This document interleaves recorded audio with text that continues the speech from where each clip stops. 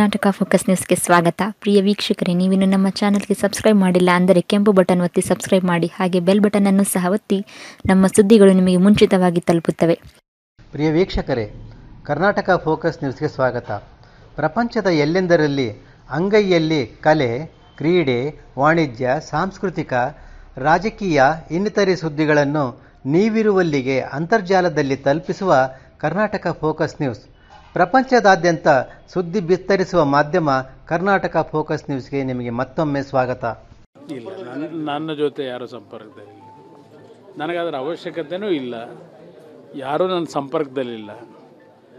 ಈಗ ಅವರು ಮಂತ್ರಿಮಂಡಲ ರಚನೆ ಮಾಡಿದ್ದಾರೆ. ಮಂತ್ರಿಮಂಡಲ ರಚನೆ ಆದ ಆ ಕ್ಷಣದಲ್ಲಿ ಸ್ವಲ್ಪ ಕೆಲವ್ರಿಗೆ ಅಸಮಾಧಾನಗಳಾಗ್ತಕ್ಕಂಥದ್ದು ಸರ್ವೇ ಸಾಮಾನ್ಯ. BJP ಪಕ್ಷ ಅವ್ರನ್ನೆಲ್ಲರನ್ನೂ ಸರಿಪಡಿಸ್ಕೊಳ್ತಕ್ಕಂಥ ಚಾಕಚಕ್ಯತೆ ಅವರಲ್ಲಿ ಇದೆ ಅಂತಕ್ಕಂಥದ್ದು ನನ್ನ ಅಭಿಪ್ರಾಯ. ಚುನಾವಣೆ ಬೇಗ ಬರ್ಬೋದಾ ಅಂತ? ಚುನಾವಣೆ ಬೇಗ ಗೊತ್ತಿಲ್ಲ. ನಾನು ಕೋಡಿಮಠ ಸ್ವಾಮಿಗಳಲ್ವಲ್ಲ, ಕೋಡಿಮಠ ಸ್ವಾಮಿಗಳನ್ನೇ ಹೇಳೋರಲ್ಲ ನೋಡೋಣ. ಇಲ್ಲ, ನಾನು ಬೆಂದ ಮನೆಯಲ್ಲಿ ಗಳ ಇರಿಬೇಕು ಅಂತ ಹೋಗೋವನಲ್ಲ.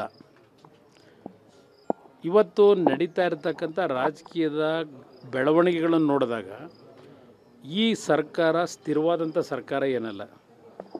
ಯಾವ ಸಂದರ್ಭದಲ್ಲಿ ಬೇಕಾದರೂ ಅನಾಹುತ ಆಗ್ತಕ್ಕಂಥ ಸರ್ಕಾರಗಳು ಇವೆಲ್ಲ.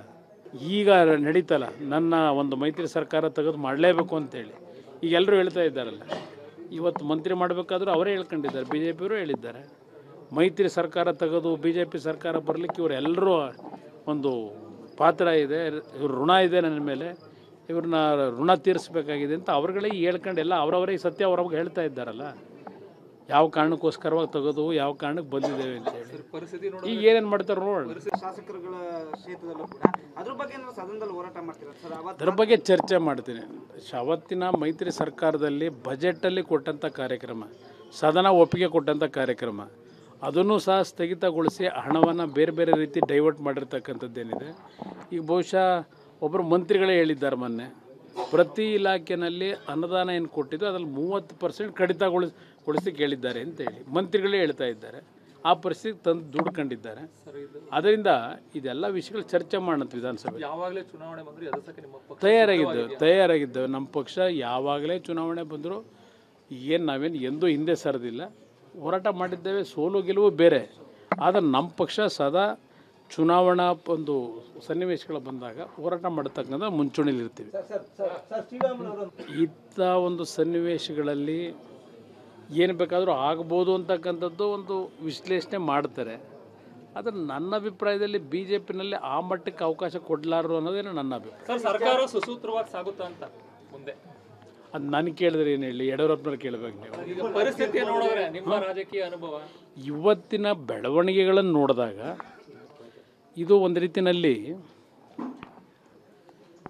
ಜನಾಭಿಪ್ರಾಯಕ್ಕೆ ನಡೀತಕ್ಕಂಥ ಸರ್ಕಾರ ಅಲ್ಲ.